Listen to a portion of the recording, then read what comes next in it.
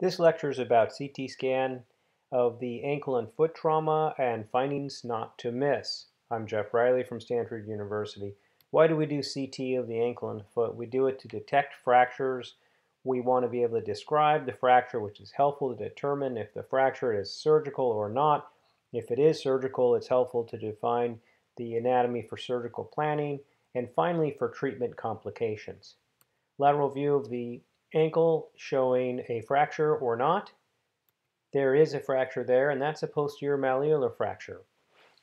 Posterior malleolar fractures are easy to miss radiographically, and they're also easy to underestimate. Here is an example of a CT, which more clearly shows that the fracture is displaced.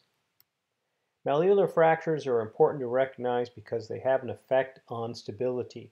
In this image to the left, you'll see a displacement of the ankle with numerous fractures, and it's very easy to overlook a posterior malleolar fracture. The next image you'll often see is within a cast, and so therefore it's also easy to miss the posterior malleolar fractures. So a posterior malleolar fracture, if the fragment is about 1/4 to 1/3 of the tibial articular surface, that'll frequently go on to surgery, and CT is key for this. Here's some other malleolar fractures. The reason we want to describe all of them is because they may all be fixed. One special type of fracture of the ankle is the Pilon Fracture. These are easy to see, but they're also easy to underestimate. These involve the horizontal surface of the distal tibia with proximal extension, and if there's a fracture that's isolated to the posterior malleolus, but it does cover more than about 1/3 of the articular surface, that's still considered a Pilon fracture. Another case, where is the fracture? So we'll give a little more contrast to identify the fracture. Now it's visible, and here's another hint. CT clearly shows the lateral talar process fracture, otherwise known as a snowboarder's fracture. Radiographs, these radiographs is a little easier to see. These can be, or these are avulsion. They can be large and comminuted. They can lead to arthritis because of the extension into the posterior facet. If they're non-displaced, usually treated with non-weight bearing. If they're large, they can be surgically fixed, and they may go on to non-union. Some more examples using CT of the snowboarder's fracture, lateral talar process fracture. Calcaneal fractures are also something we see and use CT for. These are common fractures. They can have a poor outcome, and CT is very important for description of these fractures. So when we describe the calcaneal fracture on CT, we want to talk about which facets or joints are involved. And we want to talk about whether the anterior process of the calcaneus is involved and whether there's soft tissue entrapment. So just a little anatomy, the middle facet right here in the lateral projection, the posterior facet in the coronal plane, middle facet, posterior facet.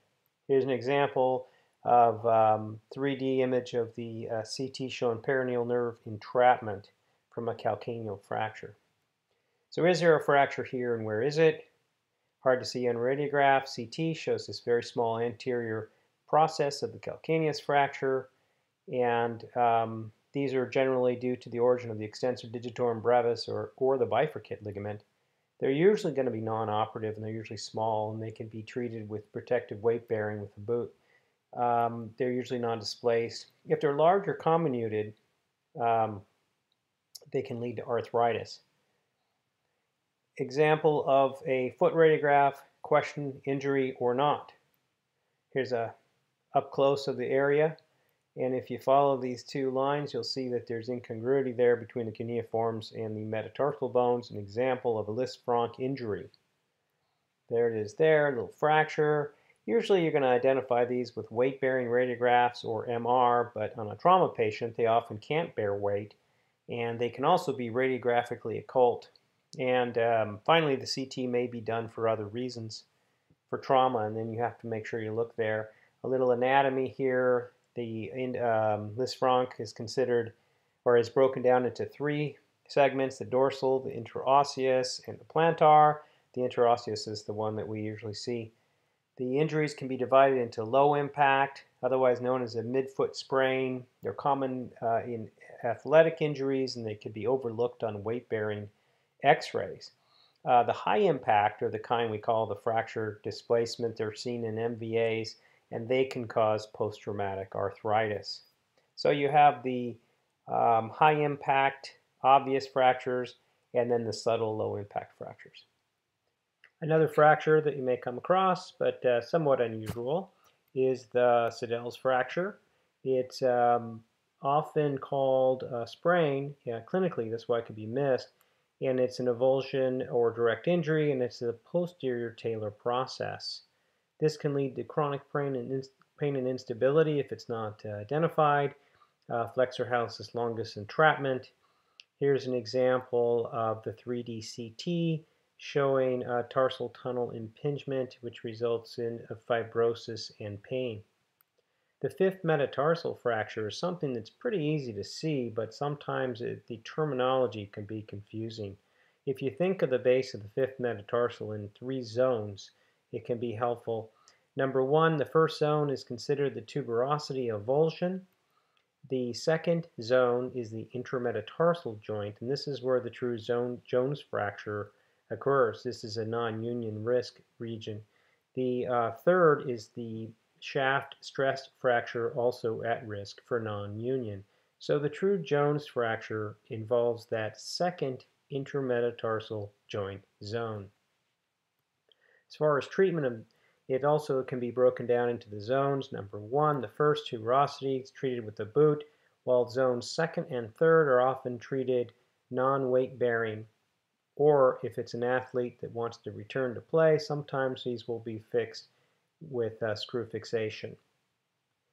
Soft tissues are also visible on CT scans of the foot and ankle, and they're easy to overlook when you're trying to describe fractures. So the MR to the left is used for reference here. The middle, or the second image, is the soft, or the bone, or kernel algorithm, which all the soft tissues look pretty similar, but when you look at the soft tissue kernel algorithm, you can then identify the tendons fairly easily. An example of a fracture there of the fibula, and that tendon, here's the MR for reference, that Peroneus tendon is entrapped within the fracture of the fibula. So this is an example of tendon entrapment, something you can see on CT. Another example of entrapment, here the 3D images show you this bone fragment overlying the tendon. The MRI is for reference. Note that the posterior tibial tendon location is visible on the soft tissue algorithm for the CT, and if you look to the image to the right, you'll see dislocation of the posterior tibial tendon, a finding that would be fairly easy to overlook if you weren't specifically looking at the tendons. Another example, this time the tendon approximates the fracture. We don't know if it's entrapped. In a situation like this, I would recommend just mentioning the location and the proximity of the fracture to the tendon. Some other examples of entrapment: posterior tibial tendon. Here it is. Following it down, you'll see the tendon between the fracture fragments. Other tendons can also be entrapped. Here's the flexor digitorum longus tendon that is entrapped within the fracture. Other soft tissue important things to look for are the arteries, and the MR there is for reference. The arteries can be difficult to see on a non-contrast, so you have to just keep in mind where they like to live: anterior, posterolateral, posterior medial.